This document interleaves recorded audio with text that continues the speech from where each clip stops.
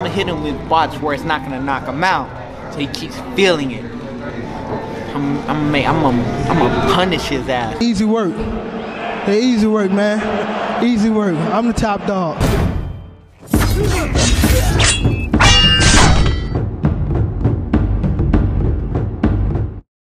What's going on, you guys? It's fight week.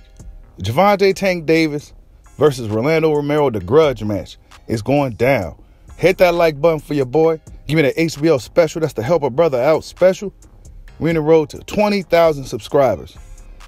But Gervonta Tank Davis and Rolando Romero is going down. And it's been a lot of talks about how this fight will play out leading up until this point. This is the second time that this fight was about to go through, and now it's finally going down May 28th, this Saturday.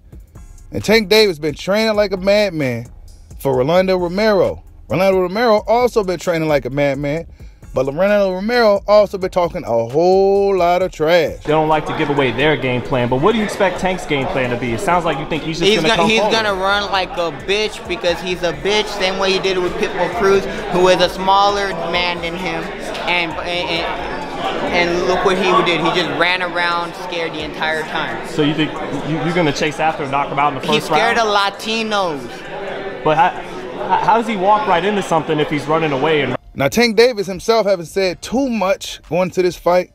You know, we from the city, the one. It won't matter. It's not going to work. Stuff like that, right? Tank ain't said too much. But one thing he did say that he's looking to punish Rolando Romero. Of course, Tank Davis and they had some words at the press conference. They're just worrying about power. That's all they worrying about. They ain't worrying about nothing else. Keep talking about knocking him out. You see his nose, right? This motherfucker take the same shit every time. I hit him with one of these, just gonna knock his whole nose off. Like, look at his nose. And Bullet, we know what Bullet do. You don't know shit about me. Yeah, we know that none of your fighters got skills. We know that for sure. You going to sleep, We John. know that. We know that. Sleep. We know that for sure. You better better look at the list that I have. Who? Name them. I got this too. Name them. Hey, listen. Name them. You getting beat the fuck up, bro. At the end of the day, this is Rolling versus trash. And Forget you your trash punk ass as a pass. coach. You Nobody trash. cares about your The whole championships. group. None of that. Shut the fuck up and get knocked out. That's it. Throw the whole box Your ass out away. the way. Y'all some Throw the amateur shit away. motherfuckers that got lucky in the pros. You trash. But now the fight is finally about to go down. We're about to see what's going to happen. We're going to see who's going to knock out who, because I just don't see this fight making it the full duration, the full 12 rounds. I just don't see it happening. Early on, fans questioned this fight. Why is Tank fighting Rolly? This fight don't make too much sense. This is a stupid fight for boxing. Things of that nature, right? And realistically, if you look at Tank Davis in his career, it really don't make too much sense, right? Tank Davis should be a 3-division world champion, unified champion. He should have multiple titles, right? But here he is at 28, 27 years old, fighting Rolando Romero. In my opinion, it's a high-risk, low-reward type of fight, especially considering the circumstances surrounding the fight. You know, Tank Davis, he doesn't necessarily know what's going to happen if this fight makes it to the 12th round, right? If it makes it to the 12th round, Tank Davis don't know if the judge is going to swing his direction. If it's a very competitive fight, if it's a fight where Tank Davis can't really get his shots off, if it's a fight where Tank Davis breaks his hand again or breaks a finger again, it could be very interesting for Gervonta Tank Davis. Rolando Romero says he's a bitch and that he's scared of Latinos. Rolando Romero been saying so much. If he loses this fight, if he gets embarrassed, if he gets knocked out, the loss is going to be 2 times greater than it would have normally have been if he had kept his damn mouth shut.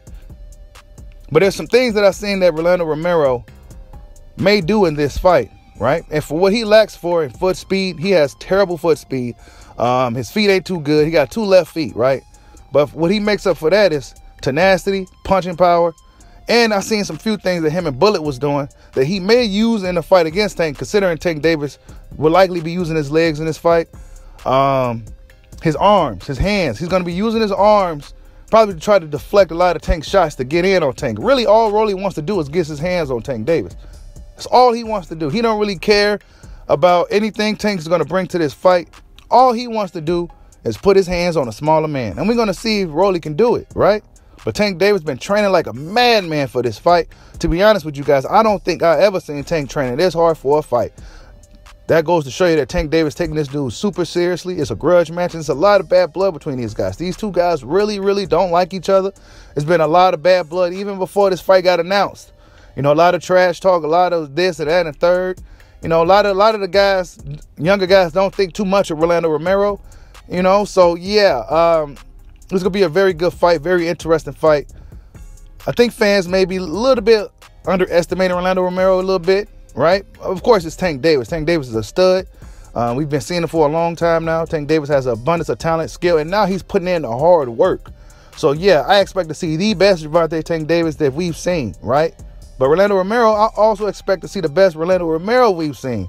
Yeah, he may not be the more skilled guy, but for who he is as a fighter and what we know of him as a fighter, he looks to seem to have leveled up. His back looking stronger. He's looking a lot bigger, stronger, faster, more explosive. Seems like he even got a lot of energy, so the weight cut is going good, right? So he's going to be the much, much bigger man in this fight. It could work to his advantage or it could work to his disadvantage, right?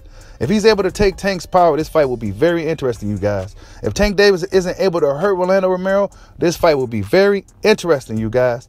But if Rolando Romero isn't able to stand up to Tank's power, his skill set, the things that Tank Davis bring in a fight as a fighter, Rolando Romero wouldn't make it past the 7th round. Like, subscribe, holla at your boy. Peace out.